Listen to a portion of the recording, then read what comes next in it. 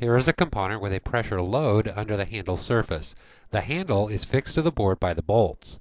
You can open the handle part only and simulate the pressure loads and the bolt fixtures using commands in the software. The software shows the loads and fixtures using symbols. Here, the fixtures are shown as green arrows, and the loads are depicted by the purple arrows, in this case, a pressure.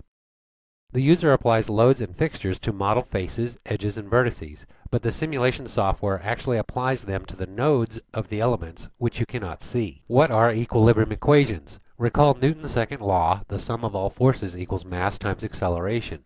The ma is the inertia term. If loads are applied slowly enough, then inertia can be neglected and we have what is called a static analysis. In a static analysis, the inertia is zero, so the equation is modified to be the sum of all forces equals zero. The SolidWorks Premium simulation software is limited to conducting static analysis. If we examine a bar subject to external forces, we see equilibrium has to be maintained or else the bar can accelerate. Therefore, F1 must equal F2. This is the equilibrium equation for this structure.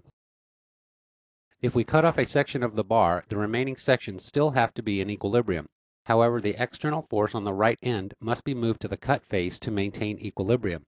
At this point, the force acting on the cut face can be called an internal force. Now the external force must be equal to the internal force. This is the equilibrium equation applied to FEA. The external forces must equal the internal forces. But what are the internal forces? Here we see internal forces expressed as K times U. As we shall see, U is the displacement with length units of distance, and K is the spring constant with units of force per unit length. The spring constant can be derived using the material modulus, also known as Young's modulus E, and some other factors.